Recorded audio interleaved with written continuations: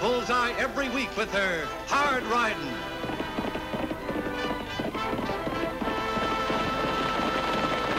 Straight shooting.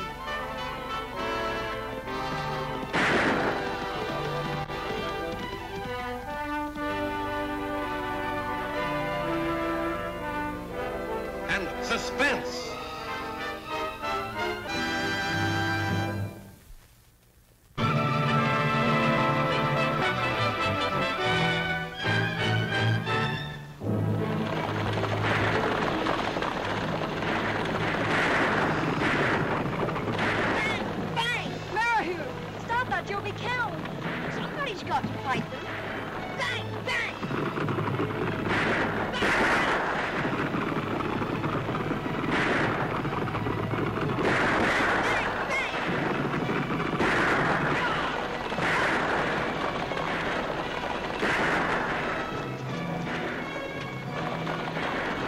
It's the Diablo stage.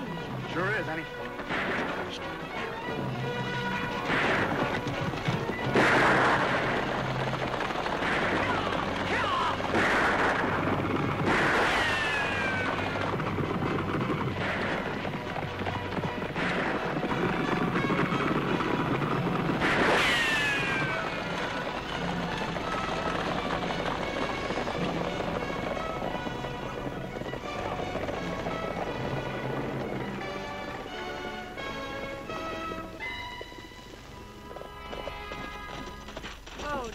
Fellas all right? I am. Can't say about Dave here. I sure wish you'd have cut out on that fellow's Winchester a mite sooner, Miss Annie. I couldn't get a line on him, Dave. Both our horses were going wide open. I say they were. There's no one in the world could fire a shot like that but Annie Oakley. Good heavens. Are you Annie Oakley? She sure as thunder is. Yes, I am. Well, of all things. Arthur, don't just stand there and gawk. Say something. I'm Arthur Blodgett. This is my sister Laura and my younger brother Merrihew. And this is Lofty Craig, my uncle's deputy. Hey, Mr. Craig, let me see your gun, will ya? Ow! Sometimes I could wring his neck. I know the feeling. I have a kid brother, too, and just wait till you meet him. I suppose they're all alike. I don't know how to thank you. You've saved our lives and... Oh, nonsense. You'll get used to things like stagecoach holdups if you stay around this country long. Are you stopping in Diablo? We plan to make it our home. A Boston syndicate I represent has bought up several banks in the territory. And I plan to make the Diablo Bank the most important in the chain. Show 'em the money, Art, the development money. Development money, Mary. Don't you call me Mary. He just hates his name. And he's named after one of the largest bankers in the East. His grandfather, Jonathan Merrihew. Grimes hates it, too. Once I heard him bowl the daylights out of old Morgan for calling him Mary. Stinky, that's my name. That's what the gang back home calls me, Stinky. Sometimes I could just sit down and cry. I don't think it would do any good. Are you really carrying a lot of money? $100,000. I plan to use it in developing the resources around Diablo. Man, you really would have been a prize.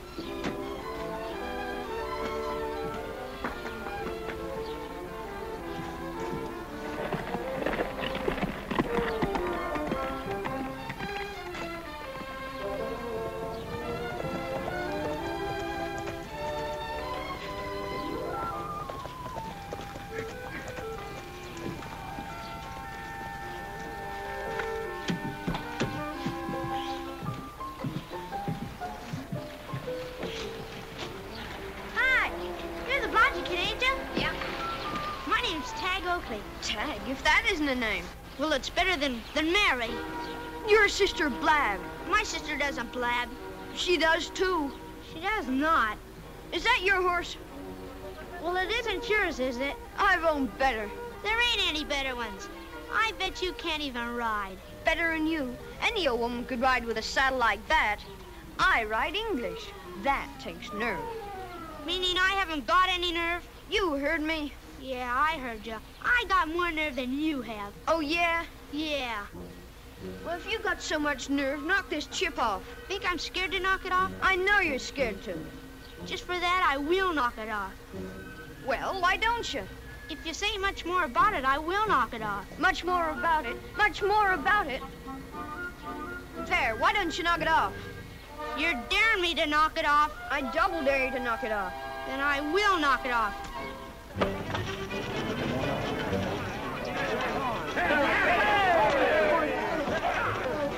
Drag him in there, go.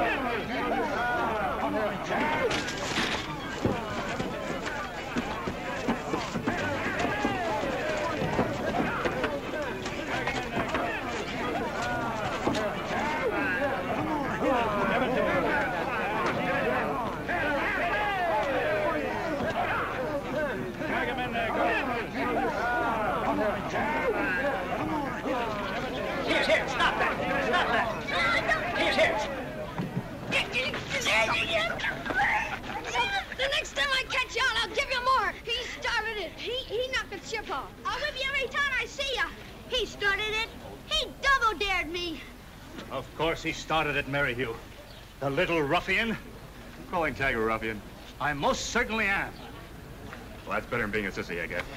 Are you calling Mary Hugh a sissy? I sure am. If you weren't wearing that deputy sheriff's badge, I'd punch you.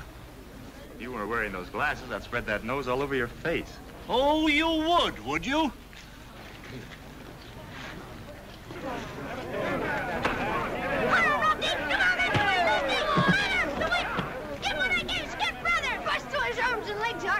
You didn't give me nothing.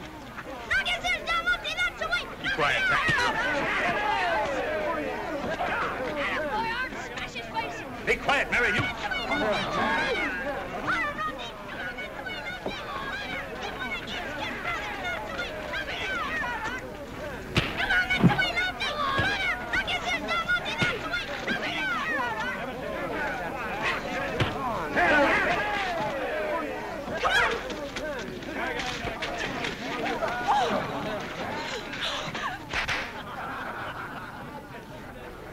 Lofty, Craig, you get back in that sheriff's office this very minute. Arthur Blodgett, you get back into your bank where you belong.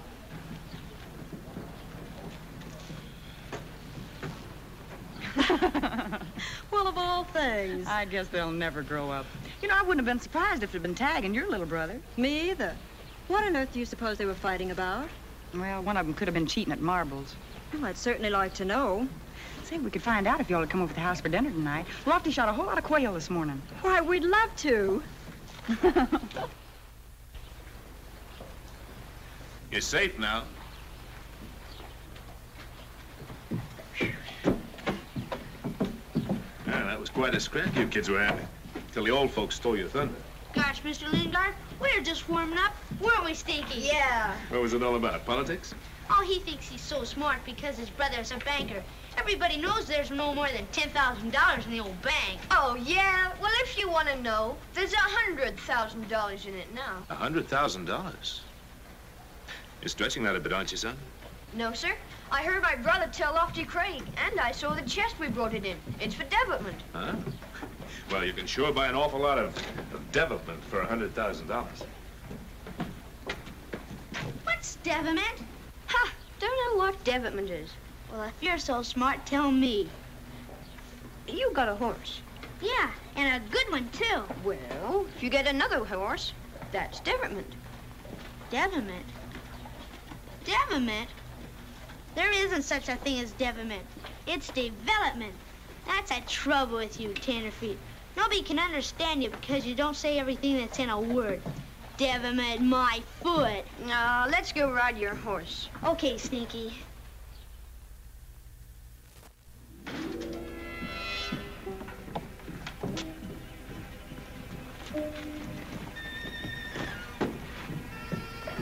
Morning, Miss Annie.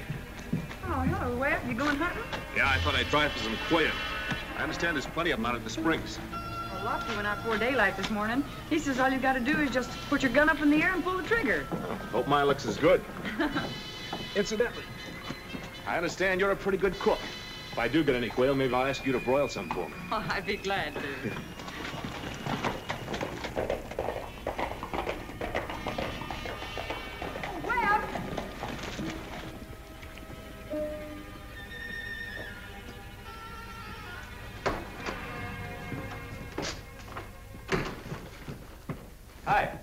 you wanted?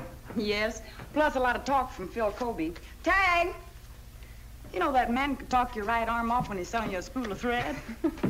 Put these in the other room, will you, honey? Sure. Where Blengard dropped these shells when I was talking to him today. I didn't know he cared enough about hunting to reload his own ammunition. Well, these reloads? Mm-hmm. Just put them in the desk and we'll give them back to him later.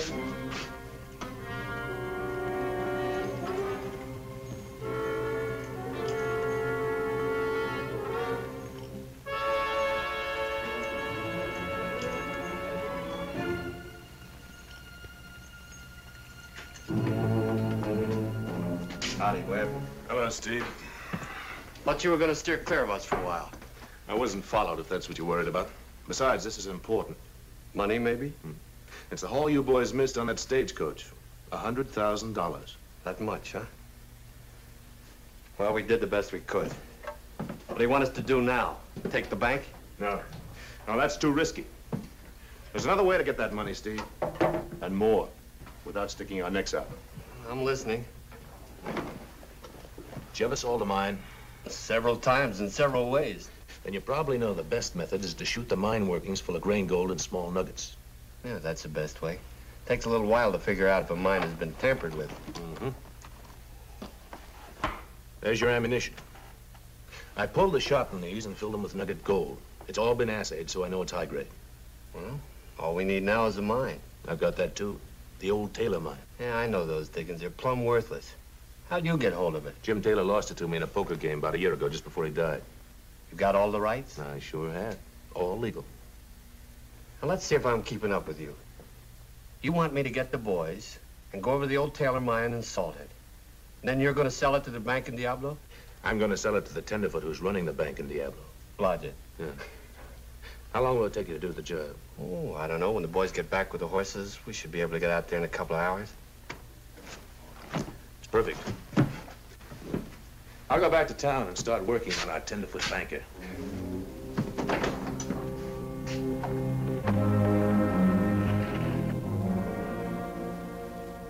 I can hardly believe it. These samples are almost pure gold. It is amazing, isn't it? And you say you've owned this mine nearly a year? That's right. Of course, I haven't said much about my puttering around out there. I fear people would laugh at me. Incidentally, Mr. Blodgett, since you're new to the area, I feel I should caution you against mentioning this to anyone. We don't want a gold stampede. Oh, most certainly not. Well, I've really enjoyed meeting you, sir. I hope maybe you can come in on this once I get my basic financing. Oh, but I don't understand, Mr. Lingard. I thought you came here for that. Oh, no, I'm sorry, but I'm afraid the Diablo Bank wouldn't be strong enough. You see, I'll need $250,000 over the period of the next 6 months. I'll need $100,000 in cash almost immediately. This isn't the old Diablo Bank, Mr. Lingard. Through our Eastern connections, we can supply you with all the funds you need. Really? Well, it's nice to know the bank's in such sound condition.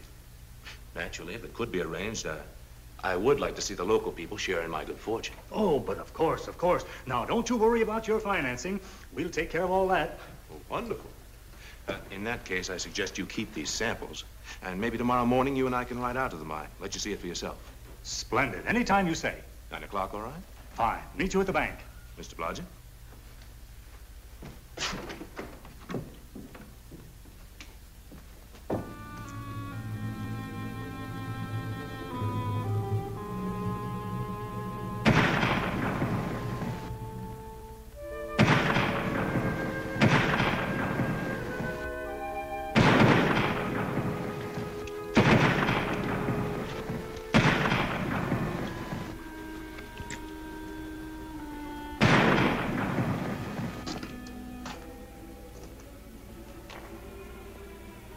How many more shells we got left? 2. I always did say the only way to get gold out of this mine would be to put it in here in the first place. Pretty good job you're doing on it, Mr. Sanders. What are you doing here, Pop? Oh, just prospecting. Looks like I struck pay dirt, too. Who we selling to? We? Why, sure. I'm in on the deal now. Where you headed? Oh, just tie up my burro so we can talk over our deal.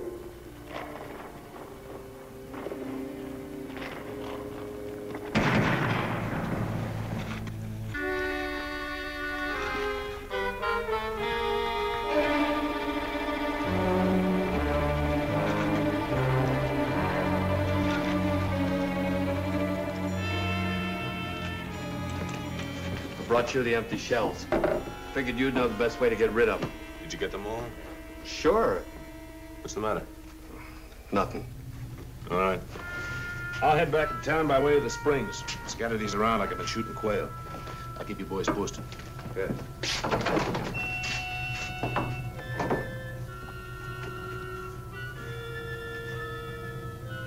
Did you pick up those last 2 shells I fired over at the mine?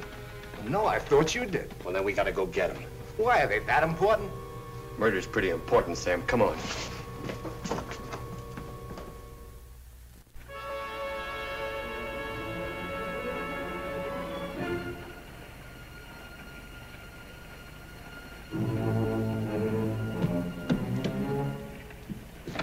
I found Pop in his burro out in Dark Canyon. The burro had been shot, too. There's plenty of sign. Will you tell your uncle? I can't. The sheriff's in Tucson on business, and Lofty Craig just left to serve a warrant. I'll have to go myself. Oh, would you take Pop's body over to Doc Baker's, please? Oh, sure, Miss Annie. Tagg, you stay here and watch things. Like fish, I will. I'm going with you. Well, then there won't be anybody here. It'll give the office a rest. Maybe offices like a rest. But I want you to stay here. And I want to go with you. Oh, Tagg, why won't you ever do what I want you to do? Because you never want me to do what I want to do.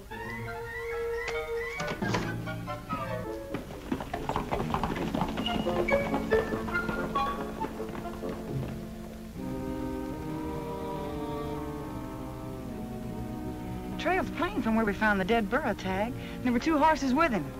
It leads this way.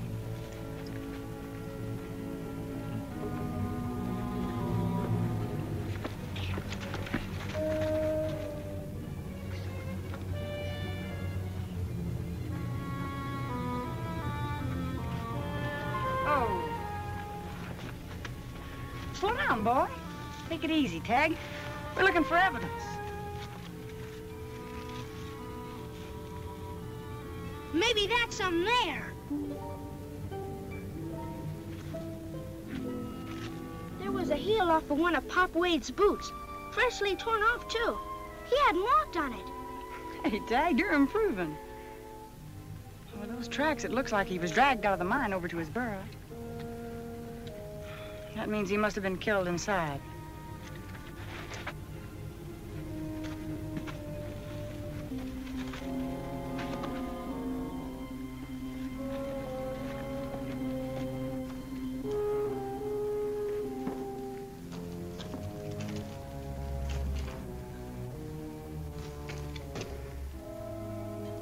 Just circle around slowly, Tagg, and then work your way toward the center.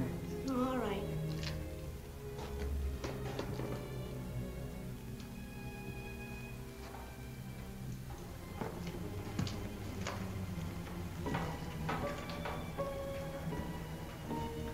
What are we looking for? Oh, I'm looking for these. Are they what killed Pop, Annie? I think so, Tagg, and I think I know who they belong to. Who's the murderer, Annie? Huh? Tell me who the Hush, murderer. Tagg, I'm trying to put things together. Well, put them together out loud, will you, Annie? Later. I've got to get back to town.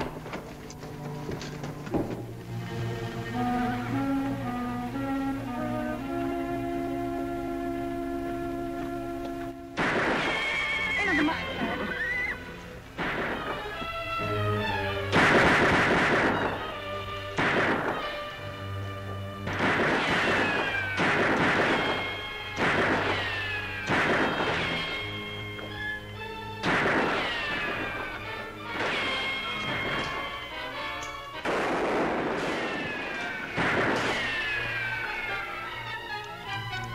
Can't see him. They're there, they gotta be. Just keep throwing lead. Just a matter of time before we can go down and get them. Hey, Annie, come on over here, quick. Look. We can get out of here if you're not too fat. If anybody ever wrings your neck, boy, it's gonna be me. Come on.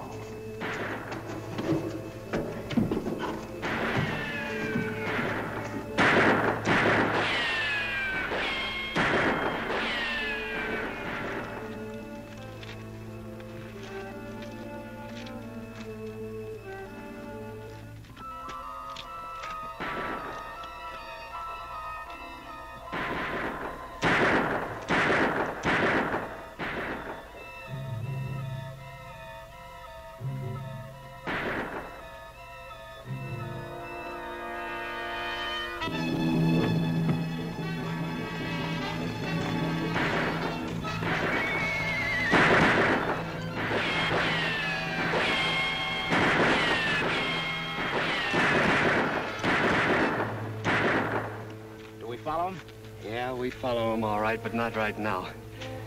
It ought to be sundown in about an hour. You get back to the cabin and get Bill.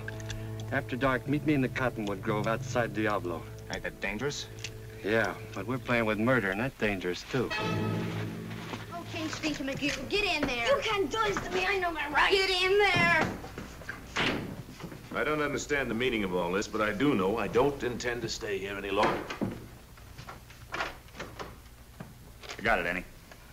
Looks like your waiting's over, Webb. This is Doc Baker's report of an autopsy performed on the body of Pop Wade. He was murdered today at Taylor's mine. Pop was killed by one of the most expensive bullets ever fired. He was shot by a double blast of shotgun shells, and the shells were loaded with pure nugget gold. Incredible. You dropped these today when I was talking to you, Webb. And they match these. And these 2 unfired shells were reloaded with gold nuggets. Why would anybody want to load a shotgun shell with gold nuggets? Usually to salt a mine, Mr. Blodgett. Oh? What have you to tell us, Lofty? Well, after you came over here, Lingard, I went to your office and got your shotgun. You dared to do that? Peace officer trying to solve a murder dares do a lot of things. I took your gun over to the assay office and had him run a simple test on the barrels. You know, you've got a mighty valuable gun there. The barrels are practically lined with gold. Well, that still doesn't prove I had anything Don't prove nothing, Webb. Come on in, boys.